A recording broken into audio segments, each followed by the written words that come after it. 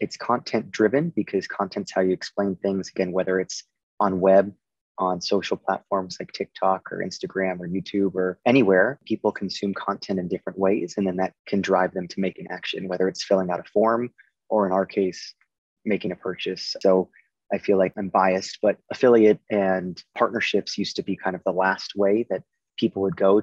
They'd first do Facebook ads or Google ads to start building up awareness. But now people are actually going to partnerships first. By creating partnerships, you can really grow revenue. And by experimenting with content, you can grow your brand awareness, even if the content doesn't convert.